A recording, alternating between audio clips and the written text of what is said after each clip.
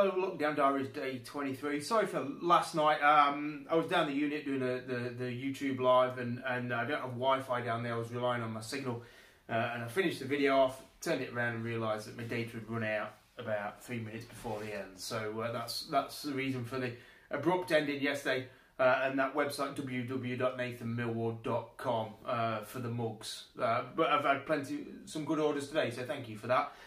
Today I just wanted to talk about border crossings. I think it's a topic that people worry about when they're going on an extended trip, and I think even for us lot in the UK, I think border crossing is going to be more of a relevance, this coming year and these coming years than it ever has been. What with Brexit and things, and I think wherever you are in the world, the approach is pretty much universal. Whether you're crossing borders in Asia or America or in Europe, I think the principle of being polite, confident, and accepting that you're not in control. You are, in a sense, powerless to the proceedings, and you've just got to accept it for what it is. Not get too irate, not to get too mad, not get too stressed. Try and remain calm.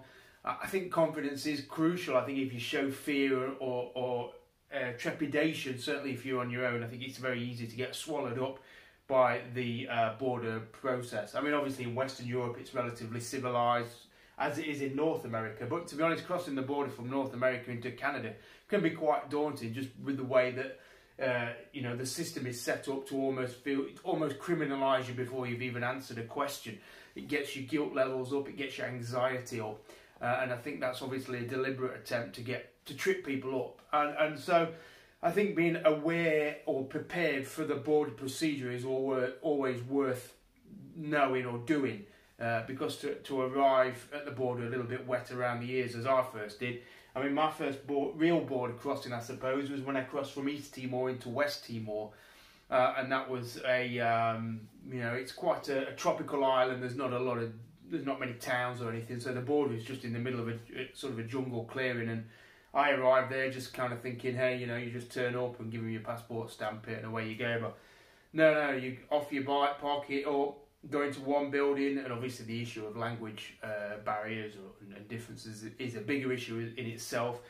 But then just the process, and then you've got fixers there who kind of want to instigate the transaction or the agreement or the exchange for a share of money. And when you're in a country where you don't understand the language and somebody's approaching you with a bit of English saying, give me a passport and I don't know, $5 or whatever, and I'll sort it out and make it quick. And it's that do I trust, don't I trust? And I mean, generally in those, I'm going to say developing parts of the world, and that's not necessarily to be detrimental to them, but I guess it helps us understand which countries I mean. But say Indonesia, it kind of is how the system works. There is a fixer at a border, and almost the border guards are expecting you to use a fixer, certainly if you don't speak the native language.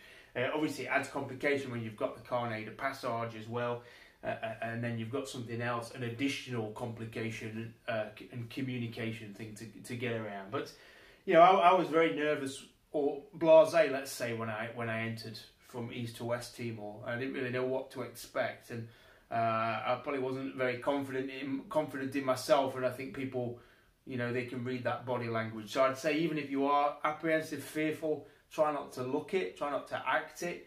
I mean, as I progressed, you get a little bit more understanding of the way things are. You learn to stand more solidly on your 2 feet and sort of realise that you're not in control, but at the same time, if you step backwards, somebody will step into your space type thing. So you have to be assertive, but not aggressive.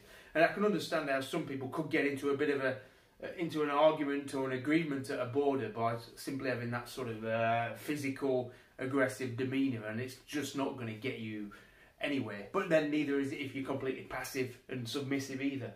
I mean, even crossing the borders in Eastern Europe, when you've got a huge queue of traffic, if your tendency is to sit back and sit in the traffic, you'll be there all day. But if you've got the gumption to ride to the front and present your passport, when you enter Serbia, Montenegro, those sort of countries, you'll be through in minutes. So it's I think really the way you cross borders really pulls out the type of person you are in life and how confident you are. I mean, for me, the biggest issue I had, the biggest problem was having crossed. Well, actually, no. Let me start with the crossing into China. I mean, that's quite a daunting experience, because when you cross into China, you're met by, this is at the top of the Karakoram Highway. There's a wooden building there. I mean, it's very remote, very mountainous, and there's a wooden building there. And the soldiers come out and they offload pretty much everything off your bike. They ask if you've got memory cards, laptops, phones, and then they take them away, and then they drive them down to the headquarters, which is sort of 80 miles away down the end of the Friendship Highway, further into China. And that's when they've assessed them, looked through them, made sure you've not got anything that you shouldn't have, and then you finally get it back. So, you know, dealing with entrance into China, it was very much you've got to be passive, you've got to give them what you want, but you've got to show some strength in your demeanour so you don't get walked all over. You've got to ask the questions and push when you need to. And it's a negotiation, I think, and it's quite exciting. The tension builds as you approach a border, because you never know how it's going to go. You don't know how briskly it's going to go through, or whether you're going to be held up there for hours. And that's the example I was going to use when I left Kyrgyzstan, rode across Kazakhstan, and then to leave Kazakhstan into Russia. I took a route that took me onto quite a remote crossing. Still a main route, but not where any towns were. And it was just a sort of a Mad Max style fort in the middle of nowhere, with fencing around it, and then huts in the middle. And you know, for whatever reason, they didn't like the look of me and made it as difficult as possible. And it took 4 hours getting through there, because they'll claim that you should have had a particular document that when you entered they said that you didn't need, but now suddenly you need it to leave. And then starts a game of intimidation. So they'll get you to sit in a secluded office, or in my case a porta cabin, and they'll ask you for $120 or $130, and that's to expedite your progress through the border. And unfortunately, I guess there are plenty of travellers who maybe in haste and with enough currency to just pay that money. But if you're travelling on a tight budget and a border guard's asked you for $120 and that's your budget for the following week, then ultimately something has to give. And that's when you really do have to dig deep and say, I'm not paying you that, or no. And then obviously they realise they're going to do something else, so you'll send you somewhere else, and they'll basically clock watch and basically just try and grind you down until the point that which you just submit to what they're asking for. So another guard, another desk asks for I think $90, then back to being asked for €125, and then back to, and you go backwards and forwards and backwards and forwards. And I met some travellers, some German travellers, Andreas and Claudia, going across Kazakhstan, and they said that the best thing is to be polite, but also be a nuisance. Because if you're a nuisance and you get in their way and you just cause them an headache, then they will eventually let you go. And I did. I just sat eating bread, and I kind of left my bags everywhere. And I think eventually, they realise that they're not legally entitled, and if they called for backup from a higher place of authority, they wouldn't have the power to detain you in the way that they do it. But it's a game of who's going to blink first, and if you're not in any hurry, then I'm not. You've got to deal with each situation as you find it. But for me, if you sit it out, generally they'll cave in eventually, and that's the same with the police or anybody who might try and stop you along your way. If you sit them out, if you make them realise they're losing money by keeping you there, they will eventually go. I mean, that's obviously dependent on everything being in order. If you're in the right, eventually I guess you do get exonerated and let through. But that was kind of a nervous experience, to be honest. When you're shut in a door shut on you in a steel room, and you're left alone with two strong-looking Kazakh men who want some money out of you, and you've got the money on the money in a waist belt around your waist, but they want to see inside your wallet, and you show them an empty wallet, but you've got sort of $500 in your waist belt. It does make you a little bit edgy, but that's when, again, dig deep, say no, and eventually they let me go. Entering Russia, by complete contrast, very formal, very easy, and the signs up saying if anybody tries to extort you, here's a number, call that number. Somebody did ask about sort of frontier insurance, because once you get out here, your insurance that you've got on your bike is worth nothing. And entering Russia, for example, I'm trying to think, was Kazakhstan the same? No, I don't think so. But entering Russia, there were some booths at the border that you had to buy insurance from. And it's the same with it when you enter Serbia or any of the other countries that don't take the green card. There'll be offices where you can buy sort of a temporary insurance on the vehicle. I don't think it's personally worth the paper it's written on, but if you need it to get through the border and to give to the police in the event of an incident or being stopped, then unfortunately you've just got to suck it up, pay it, and hope that you don't have an accident. But it comes back to, would I take an expensive bike to go around the world? No, because that insurance that I buy at the border in Russia, for example, or wherever, Thailand, I think, is not going to cover a £10,000 BMW GS. It's just not. And your own insurance is not going to cover it either. So that bike gets stolen or falls off a cliff, goodbye, £10,000 bike. So that for me is what steers me to a cheaper bike. The only other incident I had come into Ukraine, I got a lot of issue there, and I think again it just taken a dislike to me. Maybe there was something about me at the time that I think he was calling me, and I was either to come into the office to give me my paperwork, and I was too busy on my phone or doing something. I was distracted, and so by the time he'd had to ask me twice, he was upset and cross with me and frustrated, and he'd got an empty afternoon, so he made me literally empty out all my bags. He made me take the fuel tank off to make sure I wasn't carrying drugs in the fuel tank and in the side cases, and and that was intimidating because I knew I wasn't in the wrong, but I was completely at the mercy of this man's menace. And so you think, if he suddenly pulls out a white packet of powder and says it was on my bike, then I've got nowhere to go. I've got no evidence to say it wasn't, and that does race through your heart a little bit. So, I mean, the lesson I learnt in that incident was pay attention. Concentrate on the job in hand. Don't get distracted by playing on your phone or chatting to someone else. You've got a border to cross. Pay attention to the man who's going to expedite that. Give him respect. Show him that you'll stand your ground, and generally you'll get through. It's the same when you're crossing North America into Canada. As I said, you've just got to present yourself confidently.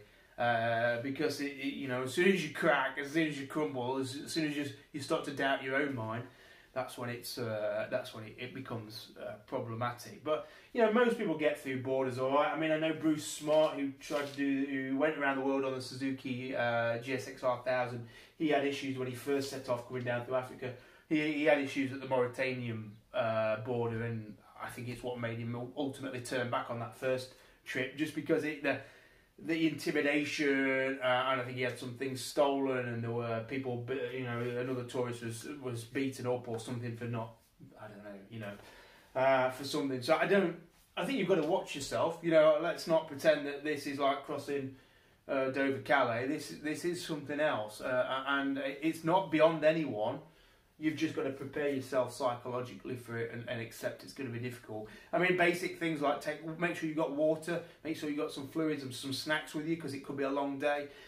Make sure you've got your documents to hand, so your carnet, your passport, make sure it's all there. Also take photocopies where possible, because when I crossed from Nepal into India, they wanted photocopies. So they say, well, where's your photocopy?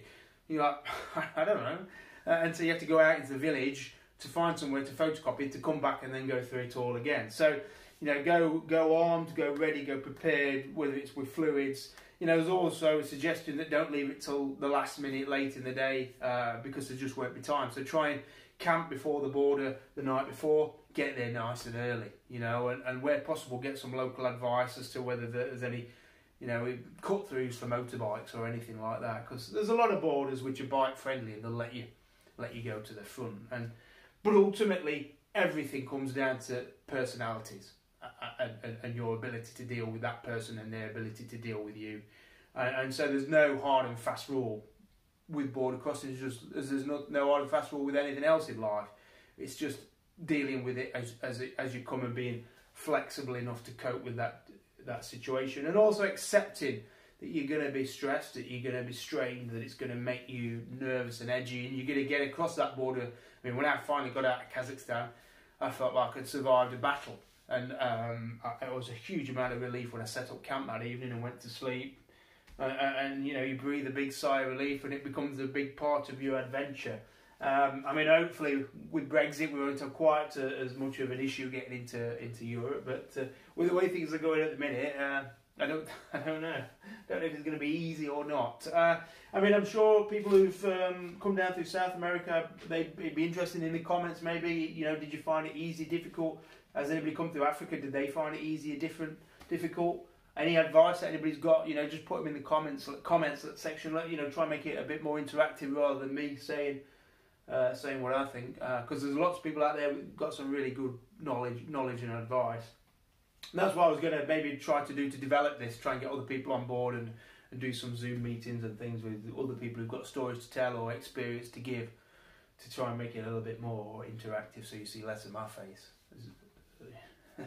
As dishevelled as it is. So that's it, day 23, border crossings.